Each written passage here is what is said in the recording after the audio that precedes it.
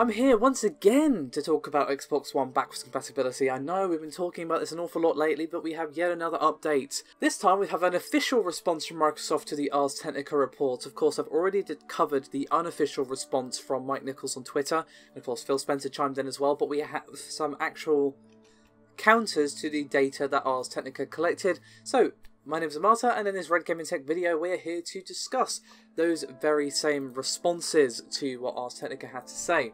Now, before I continue, just want to give a bit of a sort of backstory. Perhaps you missed all of this. All of this started when I commented on the comments from Jim Ryan surrounding the lack of backwards compatibility on the PS4, and I completely disagreed with his comments in pretty much every way. And then obviously we had a report pretty much the next day from Ars Technica showing some worryingly low usages for backwards compatibility on the Xbox One, and this did kind of make me rethink my position a little bit. Perhaps I was a little too hasty is what it comes down to, but I still think there's something to be taken away here. But, you know, Ars Technica have addressed all of the concerns raised by Microsoft, and we'll get to that in a minute. So let's just crack on with what Microsoft had to say. Now, they issued a statement first of all to BG 24/7, and they refuted the data in the report after they completed its own analysis of the Ars Technica data using, quote, identical parameters. And they said, we've carefully reviewed Ars Technica's article and have completed our own analysis of the actual data using identical parameters. Based on our findings, Ars Technica's analysis and conclusions are grossly inaccurate and misleading due to an incomplete set of data and drawing conclusions about actual usage from data that approximates usage. As an example, we specifically know, based on a complete view of Xbox Live usage data, players are highly engaged with backwards compatible game titles. It's why we continue to support this well-loved feature and the games that use it. We appreciate the work and effort put forward by Ars Technica to share more information about the Xbox community, and we continue looking for ways to do so that protects the interests of our gamers and our partners. Now, I did just say that Ars Technica have updated their report. Yes, they actually have. They absolutely have, rather.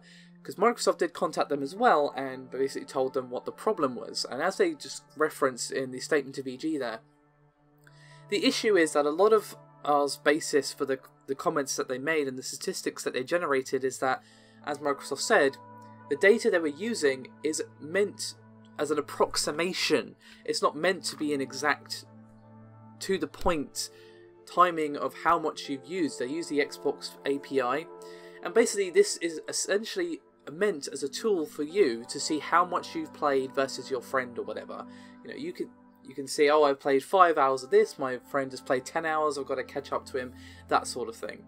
It's not meant to be exact, it's purely an approximation of the time spent in the game.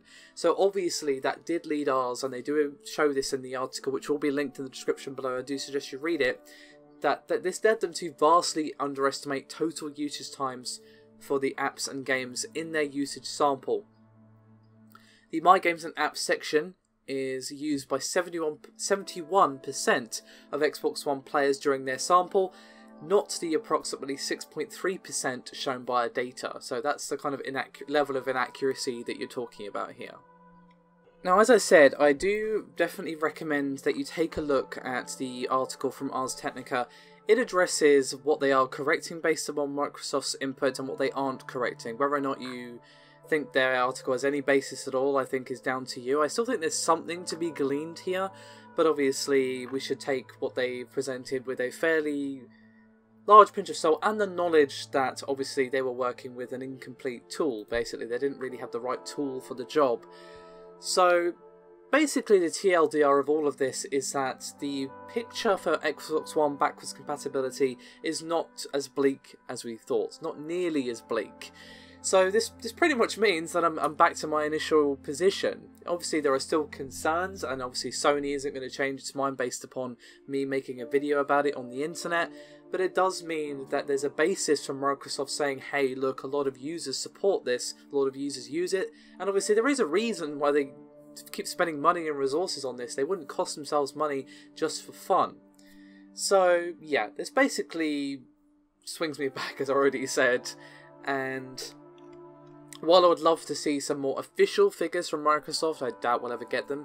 This still is rather a good indication that the feature is better used than perhaps we initially thought, which is good. I'm glad to hear it because, you know, there's a lot of great games that unfortunately can't be played either because your 360 doesn't work anymore, or you threw it away, or you gave it away, or you maybe even chose Sony last generation and now you switched over, or perhaps it's your very first console. There's numerous reasons why you could go back and play these games, but you have no other way to play them. And as I keep saying in all of these videos, we need to do more as an industry to preserve these old titles. So I'm glad to see it getting the love it deserves. Again, I really would love to see a full breakdown report based upon accurate tools and data, but short of that, we at least have a bit of a picture.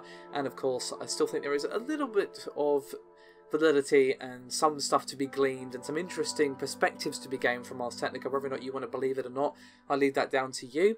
I still think there are some pieces of information of value from there, even if the initially damning number of under 2% usage is now, of course, very much in question. So, with all that said, do find the link to their report and their updated report, should I say, in the description below this video. Thank you very much for watching. Do, of course, remember to stick around, as, of course, I will be covering the Microsoft conference, which is later on tonight. I'll see you next time.